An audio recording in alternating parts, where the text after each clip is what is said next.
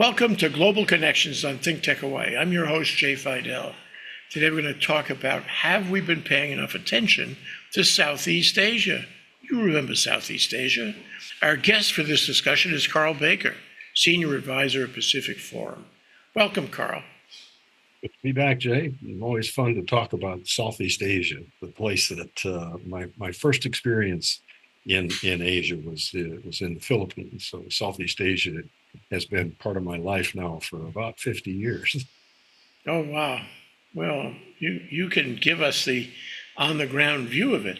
So what's the situation here? Have we been paying, go to the question of the show, have we been paying enough attention to Southeast Asia? Or are we sort of spending our time on other things? Well, we've talked about Southeast Asia for a long time. That Southeast Asia is important. It's the new engine of the global economy, and we've had the pivot, we've had the rebalance. We've talked about how to move our attention to Southeast Asia, but honestly, I think where we're stuck is Southeast Asia is there somewhere, but China is the bright spot, and everything is sort of refracted through how we see China, and Southeast Asia becomes almost a player in how we think about China. And so when we think about Southeast Asia, our primary interest, I think, and when I say our, I mean Americans' interest is in China, and Southeast Asia is important, but it's important because it's part of that competition with China. Yeah, with China, it's not only competition, but threat. It's military threat. It's threat to our interests. Southeast Asia, would you agree with me? Southeast Asia is not a threat to our interests. Whatever it is, whatever it isn't, it's not a threat, right?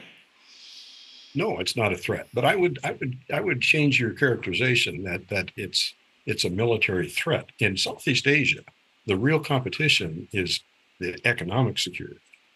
The Southeast, and this is part of the problem, is the way the Southeast Asians view what's happening between China and the United States is they say, well, the United States has always been the security guarantor, but China is the economic driver. China is the economic engine. It is the one that has the huge trade imbalances in Southeast Asia. They're the biggest trading partner for virtually every country in Southeast Asia, with the exception of the Philippines in recent years, because of the shifting politics in the Philippines. But for all the other countries in Southeast Asia, they are loath to give up that economic relationship with China because their well-being, their economic security depends on it. So I think the Americans fail to understand that's the driving force. And now the United States likes to present China as a military threat, to the point where I've had American government interlocutors who tell me, you just don't understand how important it is. What would happen if China invaded Southeast Asia? But China isn't going to invade Southeast Asia. China has an economic relationship with Southeast Asia that doesn't require an military invasion. They have the economic relationship that is much more important to them and much more important to the Southeast Asians. So while the Americans always try to characterize this as a military issue, it really isn't. And part of the reason, I think, why the Americans want to treat it as a military issue is because they, as I said earlier, have always been the security guarantor, the sort of policemen that will take care of things when things go bad. So when you have a terrorism problem in Southeast Asia, the Americans are there to provide training and to provide, military force if needed, and they maintain the open sea lanes of communication. So that's an important part for the United States, and that's why the naval power in Asia, the American naval power in Asia, is important.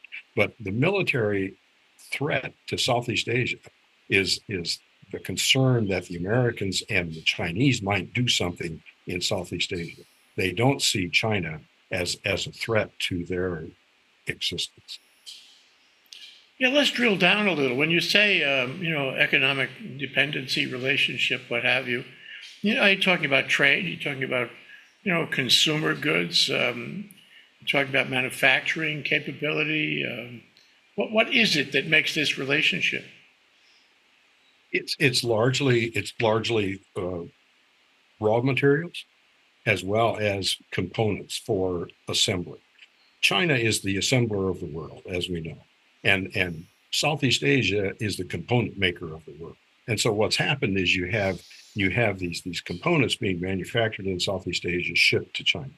And China also, of course, takes in a lot of natural resources, a lot of agriculture products from Southeast Asia. So that's the relationship. And uh, the Southeast Asians, sure, they take cheap Chinese consumer goods just like the rest of the world. But the relationship is primarily components into China as the assembler.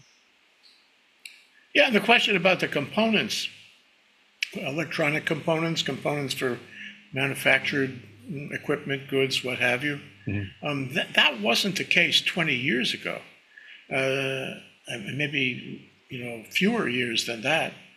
Somewhere along the line, Southeast Asia has become the component manufacturer for China. How long ago did that happen? It's And been how going. reliable is it? It's been going on for 20, 25 years. Really, when you look at in the early 2000s, this is when it started. And again, I think the shift actually occurs in the 97 Asian financial crisis. That's when Asians saw that the Americans weren't going to bail them out. So it was initially a financial issue with the banks failing, with the currencies in Southeast Asia failing, and China was seen as stepping up and providing Southeast Asia with mechanisms that would allow them to get their currency back on the footing, get their economies restarted after the Asia financial crisis. And so I think that again, somewhere between 97 and 2007, 2008, when you have the global financial crisis, that really the transition to depending on China for economic well-being started taking place in Southeast Asia. And Why can't the U.S. become an economic partner in the same way? Have we missed the boat on that? Is there something we can or should do to well, compete with China's economic relationship with Southeast Asia? yeah, yes, I think that's basically what we're trying to do with this IPEF, the Indo-Pacific Economic Framework, and all the talk about sanctioning and moving offshoring and friendshoring supply chains into Southeast Asia. So Vietnam has been very much a beneficiary of that move in the United States to move the supply chains out of China into Southeast Asia. So basically, what that amounts to is what you're suggesting is you simply cut China out of the loop, and they're no longer the assembler, but you do now do assembly in Southeast Asia also. So you basically secure United States' supply chains by going directly to Southeast Asia, allowing Southeast Asia to manufacture the component as well as assemble it into finished product. So that's why you see big trade imbalances between the United States and Vietnam and United States and Thailand, because that's where it's happening, and increasingly in Indonesia, because that's the focus for the United States. Philippines, again, I treat Philippines as a bit of a separate issue because they're very locked into a stronger relationship with not only the United States but also Japan, and so they've always been less dependent on China than the other countries. Although, having said that, the exports from the Philippines, 70% of the exports from the Philippines are electronic components, and most of those these days go to either Korea or to China. Yeah, you're mentioning countries, and I would like to list the countries that we consider in Southeast Asia, and I'll put a map on the screen. What countries are we talking about? Yeah, well, I mean, Southeast Asia has somewhat become defined by the Association for Southeast Asian Nations, ASEAN, and there's 10 countries in ASEAN, and they are the Philippines, Vietnam, Cambodia, Laos, Myanmar, Malaysia, Indonesia, Singapore, and Brunei. And then you have Timor-Leste, which of course is used to be part of Indonesia. It's now a separate country, and it's been trying to become part of ASEAN for years. Supposedly, this is going to happen next year. That Timor-Leste will become the 11th ASEAN nation, and so that's really the countries that we talk about. There's nothing hard and fast about that, but those are the major countries. Of course, there's Papua New Guinea out there, and there's some Pacific islands out there that are nearby but not considered part of Southeast Asia. And so those are the countries that we typically refer to when we talk about Southeast Asia.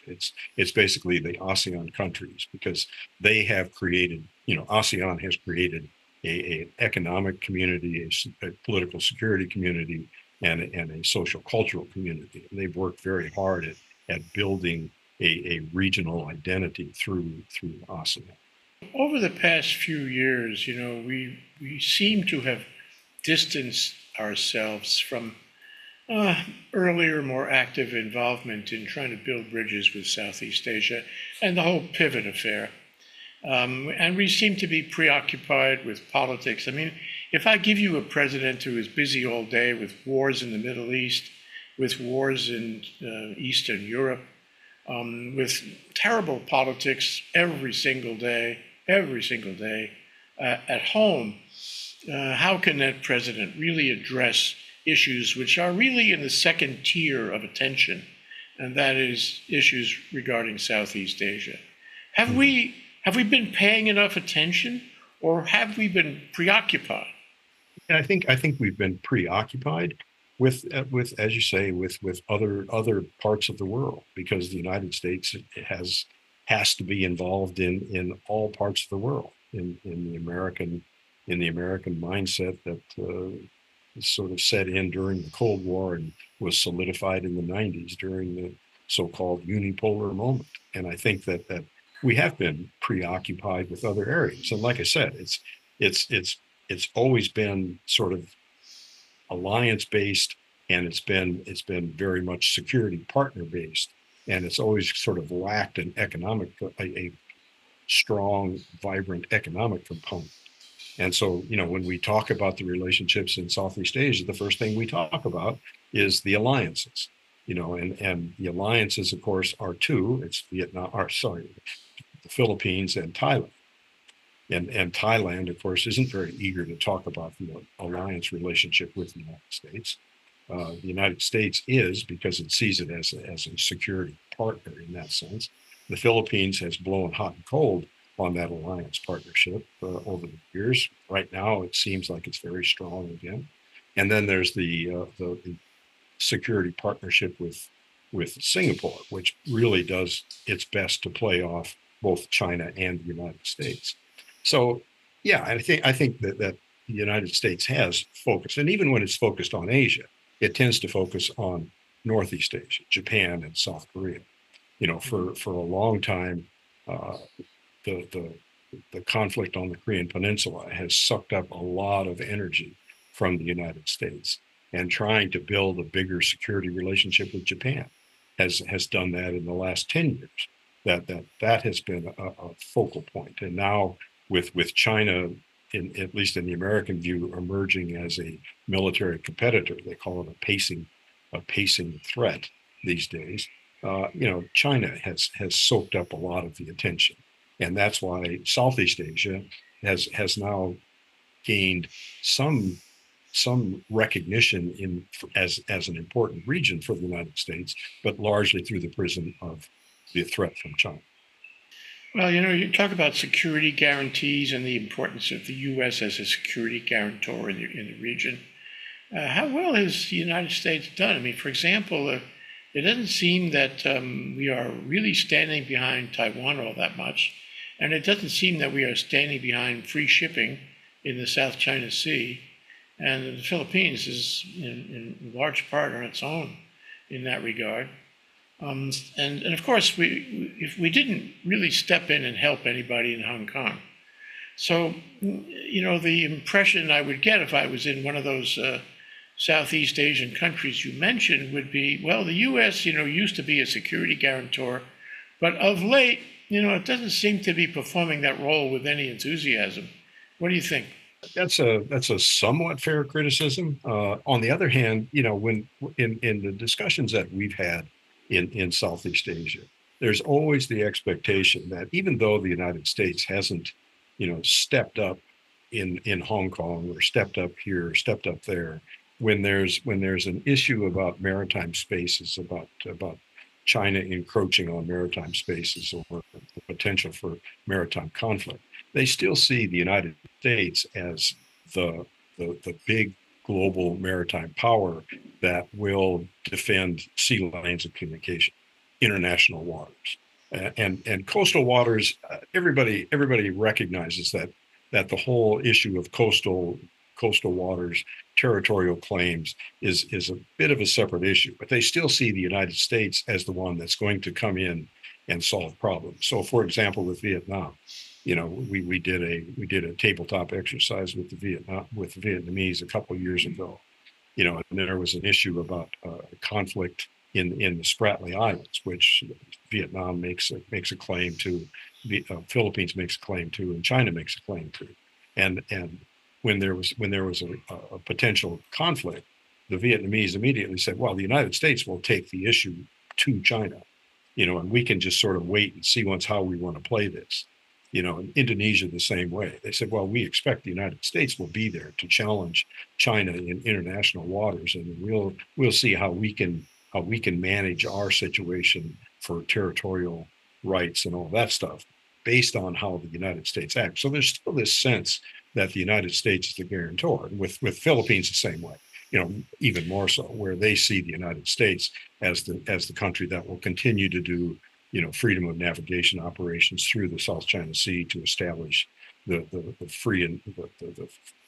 free shipping through that region. So I think that there still is that recognition. But you're correct when you say that there is a loss of faith in how far the United States is willing to go to protect the interests of the individual countries. Because what they see the United States as being really interested in is maintaining sea lanes of communication for their own purposes, not so much for the Philippines' purposes or Vietnam's purposes, but for their own purposes. And so they've taken their cue from Donald Trump that we're going to look out for America's interests first. Yeah. Well, but going back to the nature of the U.S. involvement in all these places of conflict, in Afghanistan, we left. We got tired of it, and we left badly, I have to say. In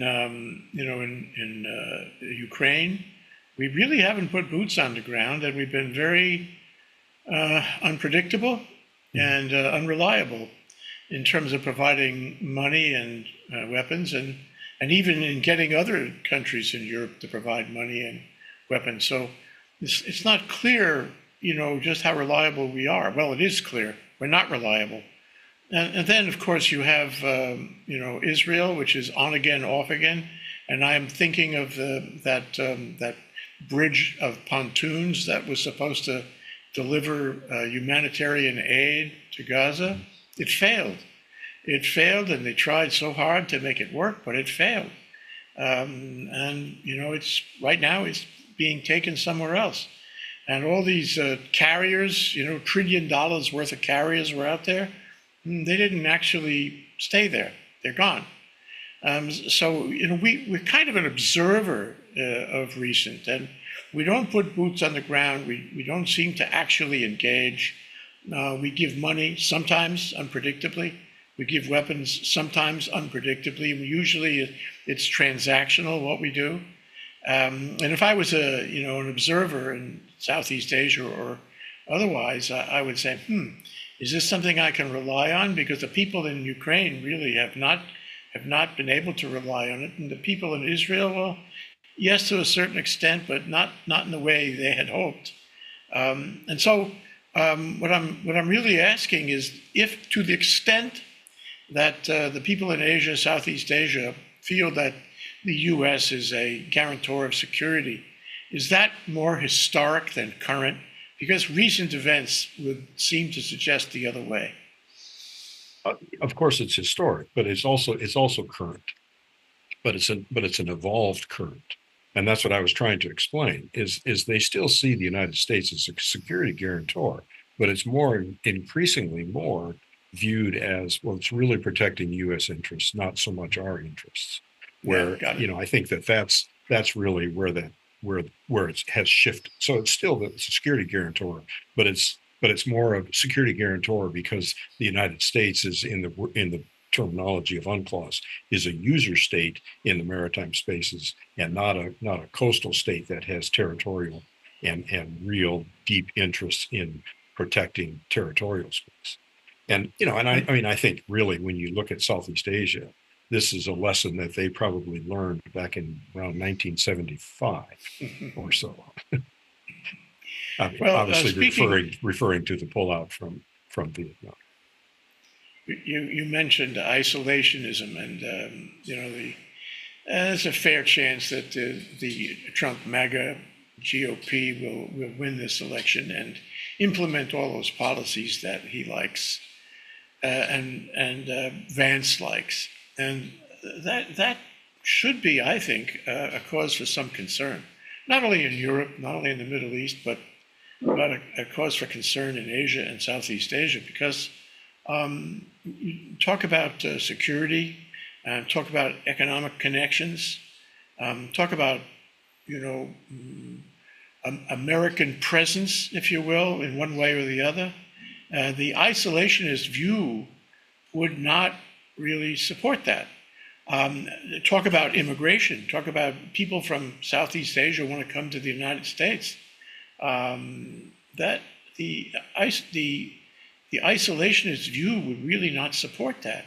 We're closing the door here, and the Trump administration, should it succeed in the election or otherwise, the Trump administration would be, the isolationism would be across the board, and it would not just be limited to what is presently at issue at the Mexican border.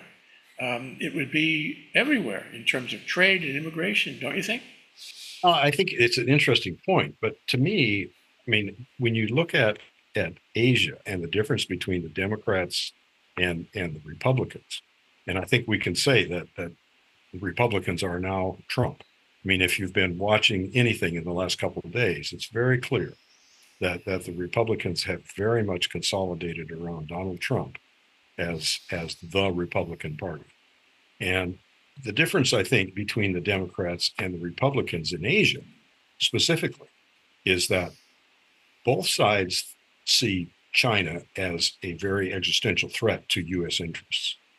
The difference is that the Democrats see building relationships in Southeast Asia, building on the alliances that exist in Southeast Asia, building on the security partnerships is beneficial to countering China.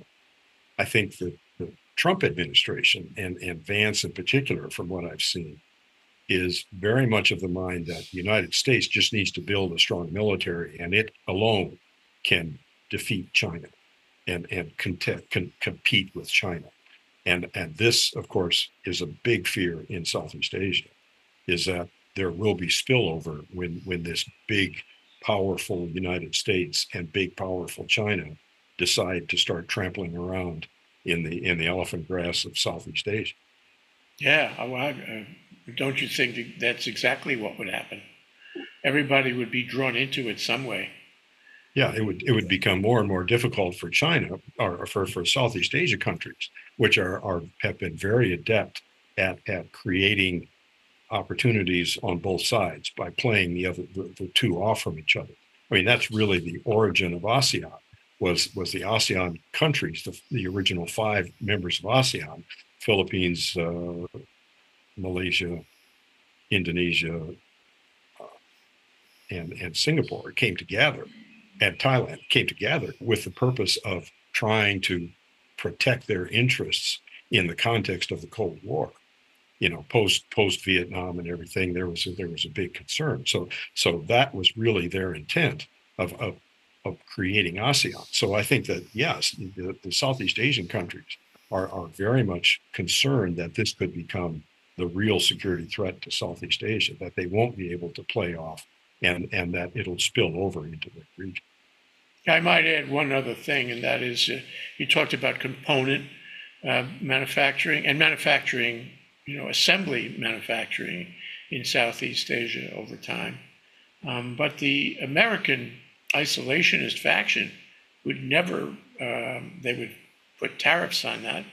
But more than that, they would really resent the idea that there was manufacturing going on in Southeast Asia because they want to keep it here at home, even if it's not relevant anymore. Yeah. We've seen this in the last couple of days where there was a lot of talk about Taiwan stealing the semiconductor market, and certainly Vietnam and Thailand have huge trade imbalances with the United States, and so they're already expressing concern about trying to maintain a healthy, from their perspective, a healthy relationship with the United States, and that's why Vietnam is really working hard to talk about a strategic partnership with the United States, trying to maintain that relationship, because they recognize they have a looming problem if we really get serious about all these tariffs and restricting manufacture to the United States, to the shore of the United States. Yeah, that would be a problem. Anyway, I would like to discuss with you some of the factors that affect the thinking, including economic thinking and political thinking, in Southeast Asia. For example, there were a number of stories about floods and deaths over floods, rainstorms, and very serious floods, which is no surprise these days in the time of climate change. But that can be a big problem. It was a huge problem in Pakistan. Mm-hmm. And I think it's a big problem in Southeast Asia, isn't it?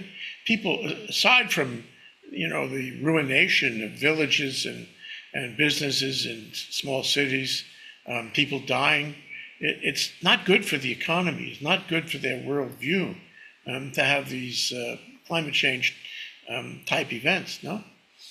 Not at all. I mean, the real concern this year in Southeast Asia has been this overwhelming heat wave that they've suffered through. It's just been unbearably hot all over Southeast Asia, and of course, when you talk about the effects of climate change, you've got two cities specifically in Southeast Asia, but Bangkok and Jakarta, that have a very great risk of becoming completely inundated by rising ocean levels. So Jakarta and Bangkok are both sinking into the ocean, literally. And so there's a huge concern around Southeast Asia, those two in particular, but all the countries are concerned about. There's always been this problem of haze from people burning fields in Indonesia, and the haze spreading over the rest of Southeast Asia. So there's a huge amount of concern over the impact of climate change. And again, this goes back to their real concern over economic security. Ultimately, each country in Southeast Asia has a huge concern with economic security. Yeah, there was an article recently about the Chinese haze. The Chinese haze that drifts out of China with the manufacturing there and comes over Southeast Asia. I mean, this is also part of climate change, but it's also part of ignoring climate change. Mm-hmm. And the title of our show is, are we paying enough attention to Southeast Asia, but are we paying enough attention to climate change? Because the problems that we see in the newspaper, which we're talking about, they're not going to get better. Because, the world such as it is, the global leadership, is really not doing anything about climate change. And so it's getting worse every week, every month, maybe every day, in every place, including Southeast Asia, which is, I think, the way the topography works, is very vulnerable. So I would go beyond saying they are concerned. They must be concerned about the future. This is not geopolitical. This is, beyond the point of man-made. This is nature, and it's going to have an increasing effect on everything, especially in Southeast Asia, no? Yeah, well, sure. Yeah. I mean, and again, Southeast Asia has always been much more concerned about, satisfaction of basic needs in their populations and concerns over food security and broadly economic security. So this has always been a concern there. Now, having said that, in some ways, Southeast Asia is probably ahead of the United States in their green energy. They've been much more aggressive in trying to limit fossil fuels, and they've been trying to transition to clean energy. I mean, clearly there's still a huge problem, especially in Indonesia, that uses an outrageous amount of coal and other fossil fuels. But they're certainly concerned about it. They're trying to fix the problem, and they recognize that they need that assistance. And so, one of the bright spots for the United States, I think, is that there has been a recognition that green energy is important, and that they've been trying to provide financing for that through the multilateral banks, Asia Development Bank, World Bank, and to some extent through bilateral assistance from the United States. So there certainly is a recognition. Certainly, the Southeast Asians recognize it as a problem, and that's I think an area of opportunity in the United States. But with what appears to be happening now, it seems unlikely that that's going to be sustained. Well, I'd like to go back to your 50 years of on the ground in Southeast Asia just for a moment and tell you about two disparate things that that sort of, for me, they define what's happening there on the ground. One is a YouTube series called Ella's Daily Life. If you have a chance, Carl, you should take a look at it. It's all over YouTube. And it's about a young woman who lives in a village, who is, probably around 20, married with a couple of kids, living in a very modest home, who goes on these projects out into the jungle.